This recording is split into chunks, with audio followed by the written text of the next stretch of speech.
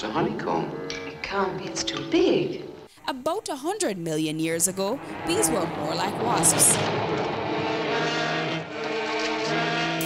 eating other insects rather than nectar and pollen.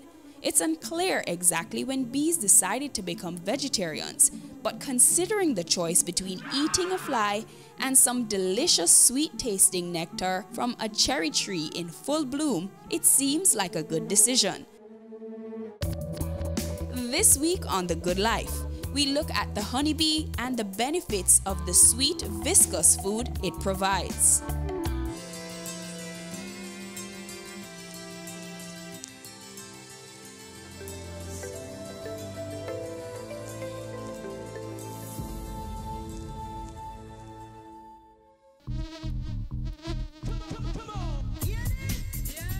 Scientists believe that bees are responsible for the rich flower diversity we enjoy today.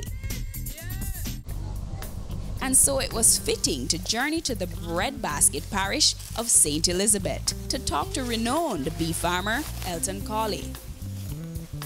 The bee is very important to life itself. The bee supports about 60% of the food production. So without the bee, we probably would not exist.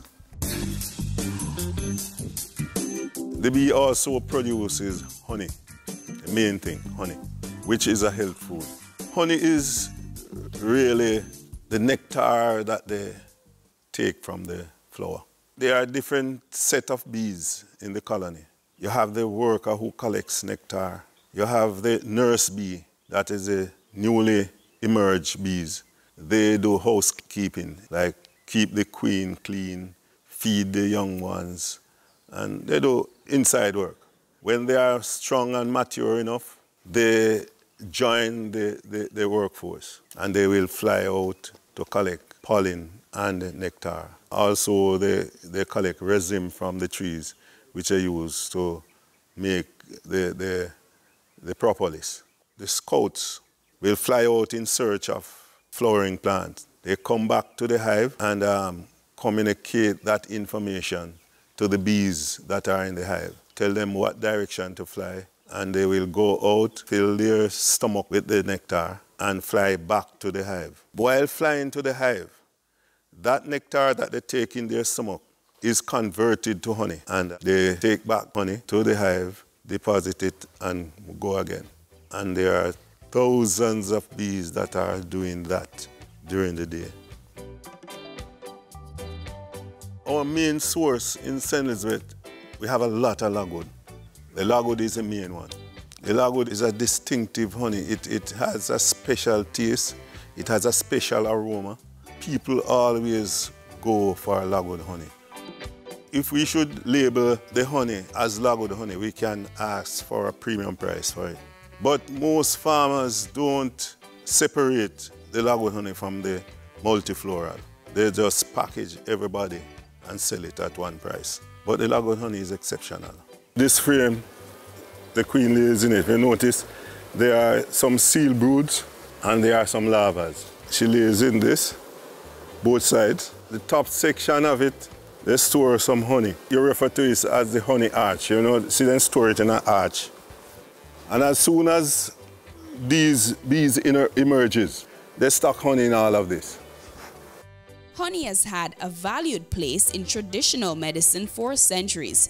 It has a limited use in modern medicine due to the lack of scientific support, but studies have recorded some undisputed benefits. Honey, benefits. Oh boy, honey has many benefits. It is referred to as nature's only natural food. When one takes honey in their system, your body uses up every part of the honey that you take in. None of it not go to waste. And that is the reason why it is not advisable that you take a whole heap of honey one time, because your body cannot deal with it in large volume. If you have any fungal infection, whether your hair, your skin, your eyes, between your toes, you apply a small coat of honey and you're good to go. When you take honey, It energizes you. It relaxes the nerves. It is suggested that you drink a teaspoonful of honey each night just before you go to your bed. Honey is used in manufacturing. A lot of products that are on the market, honey is part of it. The health food stores do use honey in some of the products. In addition to those benefits, studies have shown that raw honey is linked to healthy weight management when substituted for sugar as a sweetener. Raw honey is said to also activate hormones that suppress the appetite. Raw honey raises levels of health-promoting antioxidants in the body, especially those that have been shown to reduce the risk of heart disease and cancer. In the process of making honey, the bee also produces other health foods. There is also the pollen. It is also a health food. It's one of the high energy food that they produce for themselves. Pollen, it's not recommended that you mix it into a hot drink. If you expose it to a high temperature, it will destroy the enzymes in the product. So it will basically be useless. You can use it on your salad, you can mix it in your fruit drink, and you can eat it straight. Because of its multiple health purposes, it can be used widely. Bee pollen contains more protein than any animal source and more amino acids than an equal weight of eggs or beef. It is also in raw honey, which is known to ward off infections and provide natural allergy relief. The wax is another product of the hive. They will eat back some of that honey. That's the mature bees. And there's a special gland inside of them that convert the honey to wax. That wax they use to build the combs and to build the cells and to seal it whenever they fill it with honey. When we extract the honey, we find ourselves with the extra wax. We can either sell it or use it back in the hive. The wax that is sold is often used in the hair and beauty industry as an ingredient in lip balms and natural makeup. It is used in moisturizing body bars to combat chronically dry skin, eczema, and other irritating skin conditions, and is excellent for conditioning and strengthening braids and dreadlocks. The bees produce propolis mainly from the rhizome of plants, and they mix it with some enzymes and other products. The propolis have antibiotic propensity, so they use it to sterilize everything inside there. Even when the bees go out and collect, they have to pass through the entrance, which is coated with propolis. It helps to clean the system. If something goes in the hive and they cannot manage to take it out, they propolize it. You use the propolis to seal it so it cannot contaminate anything inside there. When the bees work inside there, the honey, the bee bread, the pollen, whatever they store inside there, it is not contaminated. It is clean. The only time that any product from the hive will be contaminated is after it is taken out. It depends on how you process it. Not many of us have started extracting propolis, but there's also a market for propolis. There's also a market for the royal jelly, but I don't know of anybody in Jamaica that is extracting royal jelly. It's very expensive and it's very technical.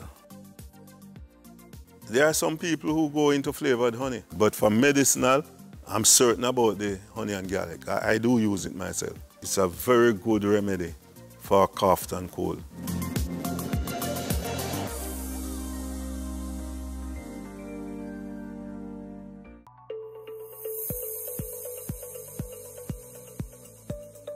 Welcome back to The Good Life. If you are just joining us, we are exploring the benefits of honey. Let's look at the queen bee. The queen is the most important bee. She is the one who maintains the hive. She knows when to produce and how much to produce. She can lay up to 2,000 eggs per day. And that's a lot of eggs. And that is why you find there are so much workers in the hive, because she's the one who lays all those eggs. She lays the drones in the drone cell when it is necessary. The more bees you have in the hive, the more efficient the hive is. So if you give them the space, they will produce and occupy all the space. The aim of keeping good hives is to keep it strong, especially when it's coming up to flowering time. You will have to determine how fast you want your hive to grow, you know. For example, you must know whether you want more hives or you want more honey. Now, if you want more hives, you're going to have to keep splitting those hives. If you can produce queens, you can produce queens from the hive without allowing the bees to do it. We have a few queen producers in Jamaica. I am not one of them. I use the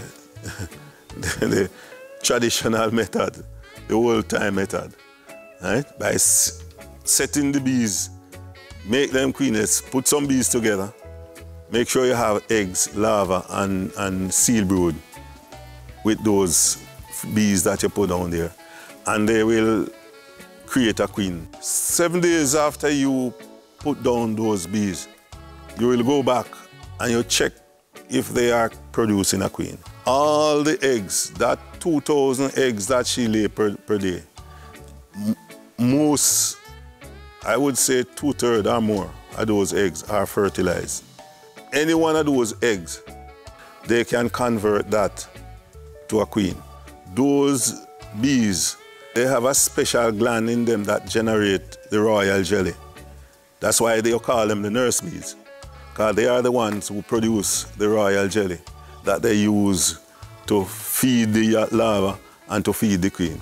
And by the way, the queen only eats royal jelly, and she's fed with the royal jelly by the nurse bees. They build one of these worker cells, or two, and they feed it, they stock it with royal jelly.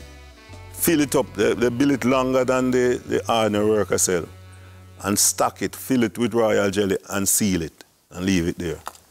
After some days, a queen will re-emerge. With growing campaigns about health and wellness, more people are opting to use honey as the preferred sweetener. But can we satisfy this demand?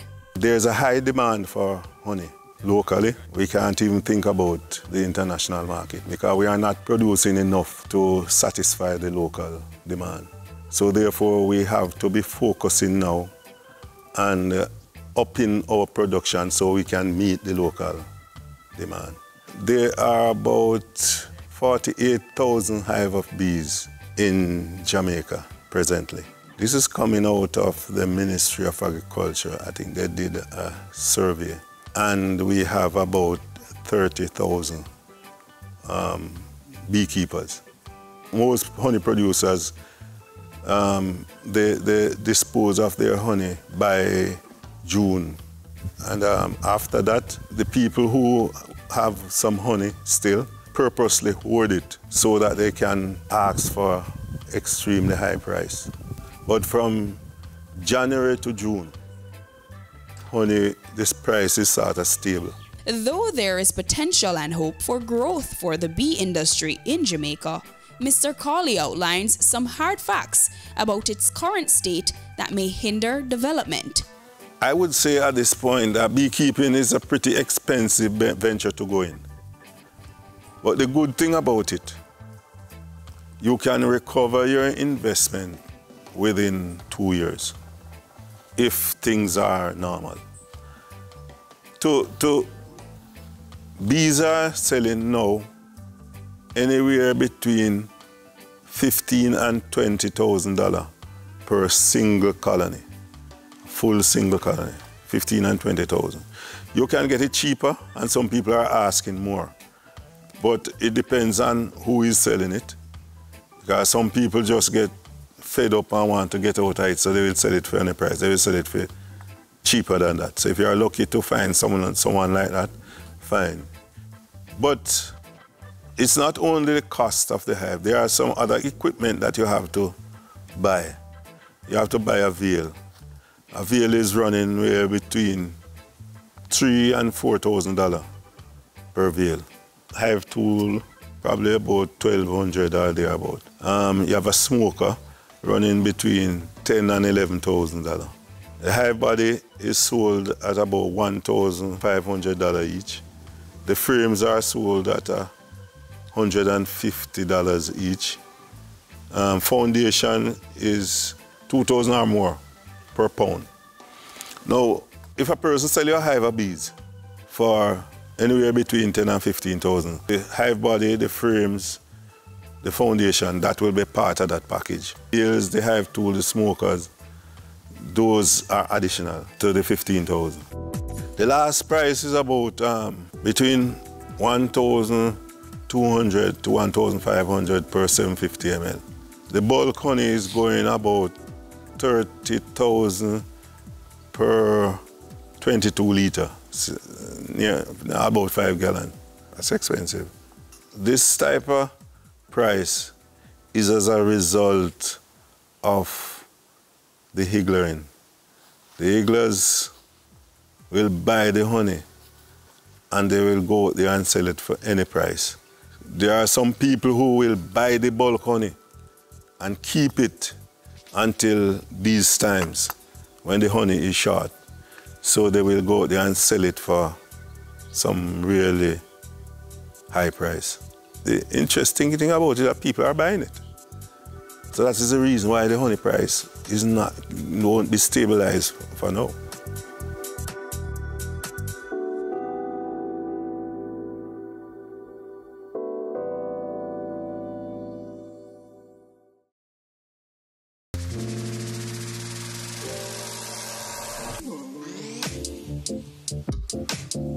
Welcome back to The Good Life. Before the break, bee farmer Elton Cawley highlighted some major concerns faced by the bee industry in Jamaica. He continues. The bee industry have been suffering for some time now. I would say about 3-4 years since we have been seeing a steady decline in the production of honey. If your bees are not strong, even though the plants are flowering, they will not be able to collect enough nectar to produce the honey in large volume. So the key is to keep your bees strong. And our strength has been declining over a number of years. We have been looking at several factors of the decline locally. Up to this point, we haven't come to any conclusion as to what is the cause of our problem or decline in Jamaica. There was a time we were looking at a type of insecticide that the farmers use, that they say it is neonicotinoid, but they haven't come to any conclusion. We are still out there hoping for the best. We have been doing our in-house maintenance and we are dealing with whatever other challenges we are having. But outside of bee farmers who are doing what they can to save the bee industry, who else can help? The Ministry of Agriculture. Yes, they can do a lot. Firstly, there should be some regulation as to the destruction of the plants that generate nectar for honey production. What is happening to us in St. Elizabeth? Coal burners is playing havoc on our main honey producing plants, the lagwood. They will go into an area where lagwood is, and when they are finished with it, you don't see nothing.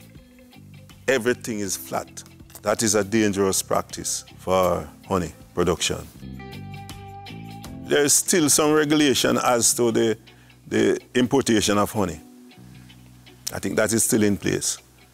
I think they need to ensure that nobody bring in honey in Jamaica, because without it, it's being properly screened. Honey carries some of the problems like the foul brood, for example. From an area is contaminated with foul brood, the bees will spread it within the area that they forage.